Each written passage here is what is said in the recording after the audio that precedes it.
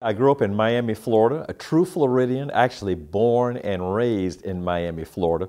And up through ninth grade, my schools were segregated. Even though it's not all that long ago, schools didn't integrate until my 10th grade year. Then in 10th grade, transferred over to Coral Gables High School in the Gables, Coral Gables, Florida, and graduated from Coral Gables. Went to Florida State University up in Tallahassee, Go Noles, and finished Florida State University and then began my Navy career. And I entered Aviation Officer Candidate School in May of '73. And at that time, now the Vietnam War was still going on. So I was volunteering for military service at the time when many people were attempting to avoid military service. But I knew it was the right thing for me. My first plane was what the Navy called a T-34, a single-engine propeller-driven airplane with 2 seats, so the flight instructor could sit in the rear seat and the flight student could sit up front. That's the first airplane that I trained on. I left that and went to the T-28 Trojan. Helicopters are probably the world's most difficult aircraft to fly. They're a real challenge to learn. I was selected to go to basic helicopter training. My first assignment was a helicopter squadron out in San Diego. It was an anti-submarine warfare squadron. We flew what's called the SH-2. That's the designation of the helicopter. But it was a big 12,000-pound combat-ready helicopter. It had a full sensor suite that could be used to detect, localize, track, and actually attack submarines. We carried torpedoes for the weapons, and we flew off of destroyers. So I was landing a helicopter on the back of a destroyer.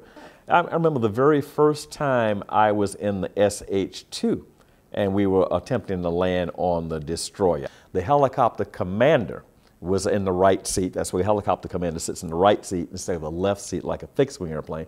I was in the left seat, and then we had the sensor operator in the rear. We were doing exercises. It was early in the morning, old dark 30, as we like to say. Foggy. We took off from the destroyer, and as we climbed out, we would notice the auxiliary fuel tanks were not transferring. And that's something we wanted to get checked out. So we were going to turn back around, do an instrument approach back to the destroyer and land and get that checked out. Well, on final, again, it's night, it's dark, it's foggy. All you can see is the square from the destroyer. We inadvertently got into too high a sink rate and actually bounced the helicopter off the surface of the water. We were lucky to get out of the water and that we didn't crash and burn. Tore a hole in the back of it, scooped water up, threw water up front. We got wet inside, but we managed to get it back in the air. And when our heart rates calmed down just a little bit, came back around again and did a successful landing on board the ship. So you talk about some hairy operations. There's nothing more challenging for a pilot than U.S. Navy operations, either fixed wing or rotary wing, when you're operating off a ship at sea. Following that tour of duty, I was selected to attend Naval postgraduate school to finish my degree in engineering, in aeronautical engineering with avionics. And at that point, I was selected for jet training to go into my fighter squadron. Well, when I finished my A4 training, or my jet transition as we call it, I was sent to VF-101, which is the Fleet Replacement Squadron, to learn to fly the F-14 Tomcat. So I spent a year in there, that's about right, and then reported to VF-84. VF means V is fixed wing, F is fighter. So I was fixed wing fighter squadron 84, the Jolly Rogers. The insignia was the skull and crossbones. Following that tour of duty, I applied to and was accepted to aerospace engineering duty officer.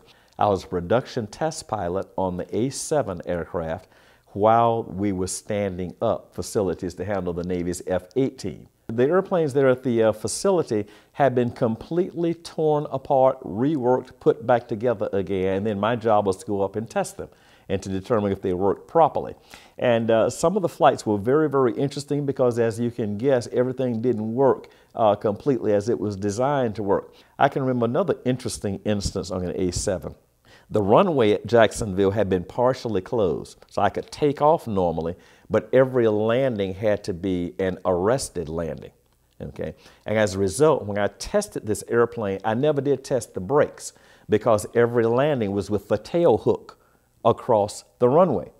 Okay, The jet passes, it's ready to be delivered to its squadron at Cecil Field, next door to NAS Jacksonville. I take off, I fly around, and I'm getting ready to land at Cecil Field. It's dark, the runway is wet, the brakes have never been tested.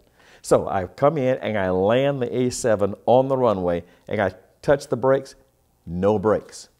And the first thing through my mind was the emergency brake. Well, a problem with the emergency brake is that it's not gradual. It's either full on or full off. So I touched the little bit and I felt the brakes grab. I said, no, I'm not going to do that. I'll blow both tires. At the same time, the end of the runway is approaching because I'm screaming down the runway. Then the next thing hit me was turn the anti-skid off. I turned the anti-skid off. I had brakes, but now it's too late. There's no way I'm going to stop this jet. Then I'm thinking in the back of my mind, the tail hook. I slap the tail hook down, the arresting wire is coming, and pull the nose up just enough, and thank goodness I caught the arresting wire. You just sit there for a moment because the adrenaline's pumping, your legs are shaking, and your heart rate is up, and you just say, oh, thank you, I did.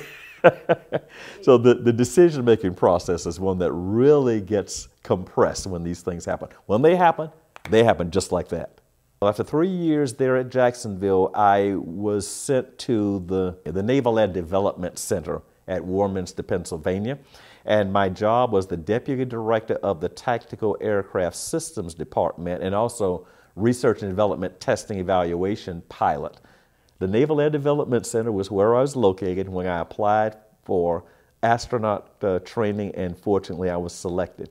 So in July of '92, I reported to Johnson Space Center in Houston, Texas, as part of the class number 14 of astronaut candidates to be selected for the Space Shuttle program. I think going into NASA was always in the back of my mind. It was always something that I was interested in doing. And over the years, the thought came and went. And I wanted to go to NASA because it was a nice step up from what I was already doing in the Navy, a nice new challenge.